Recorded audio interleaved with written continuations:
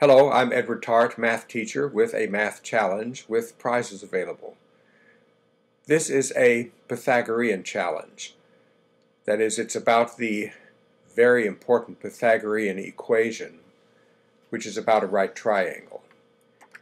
You have a right triangle, that is a triangle with a right angle, and the length of the legs, the sides that form the right angle, those lengths are A and B, and the length of the other side, the hypotenuse, is C. Then the Pythagorean equation says a squared plus b squared equals c squared, which means that a times a plus b times b equals c times c. To prepare for this challenge, it may be helpful if you look at my previous Pythagorean math video if you haven't already, particularly the second half of that video. I have a link to it at the bottom of this video. For this challenge, imagine that you have an inexhaustible supply of toothpicks, all the same length. And in this challenge you are not going to break any of the toothpicks. You also have a vast flat area on which to lay the toothpicks.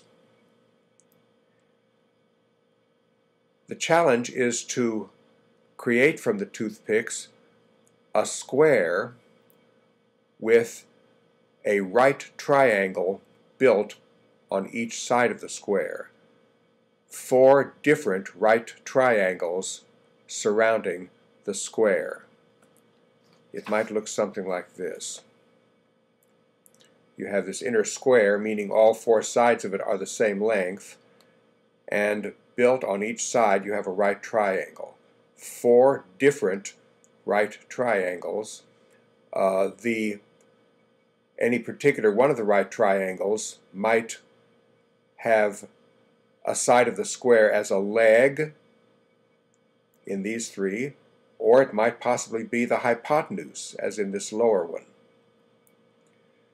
And this is built of the toothpicks, and you can't break any of them, and that simply means that all the lengths involved have to be counting numbers. That is, numbers from the set 1, 2, 3, 4, 5, 6, 7, 8, 9, 10, 11, 12, and so on indefinitely.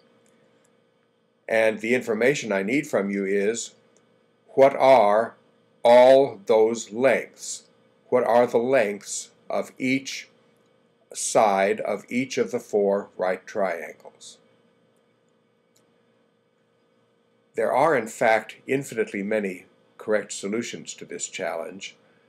Any one of them will be fine with me, but I encourage you to find the solution that uses the fewest number, the smallest number of toothpicks. If you can find a solution, please do not send it to me in the comments section of this video. Instead, go to my profile page, click on Send Message, and message me your answer. If your answer is correct on the first try, you can receive a prize if you want it.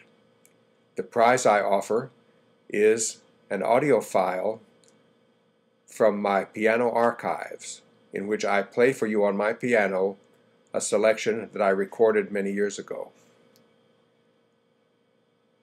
If your solution is the one that involves the smallest number of toothpicks, I will send you as a prize 2 audio files. If you need help deciding whether you would like a prize, you can go to my profile page, find the piano videos playlist, and watch one or more of my piano videos. If you want the prize, be sure to include your email address. I hope that you have enjoyed this video, and that if you work on the challenge, it will give you mental stimulation and pleasure. Thank you for watching this video.